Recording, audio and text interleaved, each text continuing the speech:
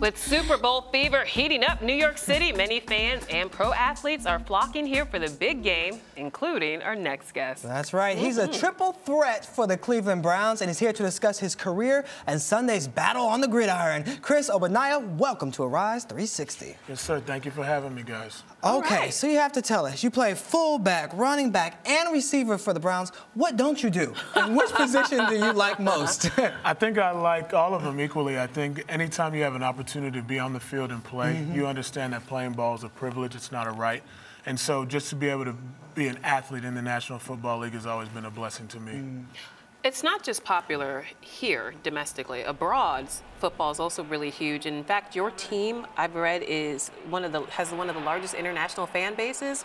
Over 340 organized clubs and 90,000 members are obsessed with the Cleveland Browns. Why do you have such an international presence? I think just the way the NFL is moving, the direction that it's moving. You see games being played in London at Wembley Stadium, different types of environment. It's a different atmosphere because they're so used to soccer, which is so big internationally. But the National Football League has done a lot of things to implement the game overseas. You see a lot of smaller leagues, international leagues of American football being played there also. Do you still have to distinguish between football with two O's and soccer, football, F-U-T-B-O-L? Or are you seeing people know the difference now? I think they know the difference for the most part. American football has gotten so big, and especially with the help of fantasy football, I think that's really elevated things and changed things a lot. But I'm a huge soccer fan also, so I'm not going to take anything away from the world's favorite sport. What's your favorite team? Man, I'm more of a fan of a bunch of players, but you know, I keep up with EPL, I keep up with La Liga, even the German league, and so it's just a lot of fun, a lot of great players to watch also. We're a Manchester United family, so I was just wondering. Throw that out there. I like Wayne Rooney a lot. He's a great player. Yeah. He's a great player. Well, people in Ohio are obsessed with the team and you. My nephew, BJ, he raves about you and his father, always talking good things about you. But I have to ask you about the rumor that's been going around that the Cleveland Browns may pick up Heisman Trophy winner, or at least they're courting him, they're interested in him, Johnny Manziel. What do you think about that, and how will he be an asset to the team? If we were to draft him, he's a great football player. I know Johnny personally, growing up in Texas. Very talented. I think that there's one thing that you can't take away from him is his playmaking ability. Anybody that can make plays, usually that translates into the NFL. But there's a learning curve. You have to go in with that mindset to work hard, and I think that he has that ability. But our front office, whatever they decide to do, will probably be for the best of the team, and I hope we just play better next year. All right, now let's talk Super Bowl. Yes. All right. Who's going to win, Seahawks or Broncos? Oh, man, it's a tough question. I'm split. I have a lot of former teammates and good friends on both teams, but who's going to win? I'm gonna go with Denver. I'm gonna go with Denver. Okay. I want Really? Peyton to solidify his legacy. I think that would be good. A nice punctuation to a great career that he's had. And if he wins, he'll be the first quarterback to win Super Bowl titles on two different teams. I think so. Okay. I think he's. I mean, I can't think of anybody immediately that's done that. Yeah, but I read that this morning. So that sounds about right. That sounds about right, huh? Well, what do you think is going through the minds of the players right now, and what could they possibly be doing to prep for the big game? I'm sure there's a little bit of anxiety. I mean, I'm anxious before every game. Right. It doesn't You matter. are? Every game. But it you're doesn't a matter big pro ball player. It doesn't matter. I think the minute that you're not anxious or nervous, it's probably time for you to hang it up. And so even preseason games, there's an opportunity for you to represent yourself, to make a statement. And if you're not on that current team, I always tell the rookies and free agents, somebody's watching.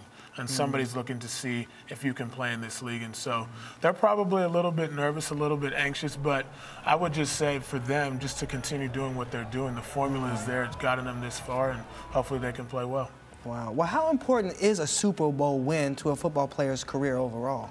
It's the pinnacle of our sport. It's the greatest achievement you can have outside of being in the Hall of Fame or named to a Pro Bowl or All-Pro. And so every player wants to do it. Every player wants to taste that sweet nectar, if you will, of victory and have the confetti poured on them. So that's what you play for. That's what you hope for as an athlete. But, you know, people always say, athletes always say, oh, it's not about the rings, it's not about the trophy, it's just about the sport for me. I love You're the saying, game. You love the game, but you love to win. Anybody that's interested in competing, you want to win, and you want to do things to the best of your ability.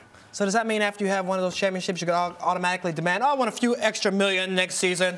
Yeah. I mean, I don't know if I would be that guy. I try to stay humble. To the book, stay humble, absolutely. Okay. But humility has nothing to do with your paycheck, my friend. I humbly accept this raise. I hear y'all on that. Oh, gosh. So talk about your career. Has it always been a dream for you to play in the NFL? Or do you remember playing whatever your first game was? It started, I would say, in high school. In fact, my father didn't want me to play football. And the coach that had asked me to play, I called my dad that afternoon. I was like, Dad, can I go out and try it?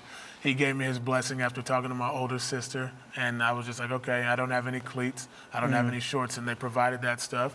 So I went out there, and I really never looked back. I was able to play varsity that year as a freshman, and then moved on all the way up, and was lucky to get a scholarship to go to the University of Texas. And really just things took off from there. We won early. We won a lot while we were in college, and have turned that into a pro career. So you didn't play Little League or any of these other, really? No, my family, we played in like the rec leagues. We played for soccer, and that was like a year-long thing. My sisters played competitive volleyball, but nothing like that. Just, of course, you have your YMCA leagues. You had your basketball things. That was really what I was into growing up. But football, I just really stumbled upon it in high school. All right. Now, your father's from Nigeria. That's correct. And I've read that a number of Nigerian football players like to eat traditional meals before the game. I'm not one of them. You're not one of them? Okay. It doesn't matter. They like eat some pounded yam to get jollof rice. Jollof rice. Yeah. No, it's funny. OCU Manure is a good friend of mine, so we always talk about those type of things and the tradition of being from Nigeria and going home and being able to represent our community respectively. And so it's definitely something you take a lot of pride in, and being from that. And the Nigerian players and those that are in the league have had a lot of success at this stage, and so it's something we hope to keep doing. Okay, so no food things you do before the game, but what about rituals? You have anything you do to get ready for the game, like a little rabbit foot in your pocket or something? Oh, no rabbit foot, but what I do specifically, I have to listen to particular music before I go out each time. Ooh, yeah, tell us. It's actually different. I listen to Clint Mansell is a composer. He wrote this song called Lux Eterna, and I think it was on Requiem for a Dream and Lord of the Rings. Oh, okay. And that's something that I listen to before I go out every game. I just like the way it builds up the climax of the song, and it's just very upbeat. It's a great song. Okay, gets you ready for battle. It gets me ready. Okay. It gets me ready to go. Any Jay-Z? I heard a lot of guys like to listen to Jay-Z before they hit the field. That's really more into my pregame. Once I get to the stadium, I turn on some Jay-Z in the car on the drive, or anything, whatever I like during that time period. It could be anything. I have a very diverse musical background, and so I just like to listen to whatever is bumping in my head that day. And then once I get to the stadium is usually when I go through those songs that I tend to listen to before each game. Nice. All right, well, I like that they get you hype and hope they keep you winning. No question. All right, well, good luck next season. Thank you guys very much. All right, now he says Denver's going to win. Who do you think is going to win the big game? Tweet us about it at Arise TV 360.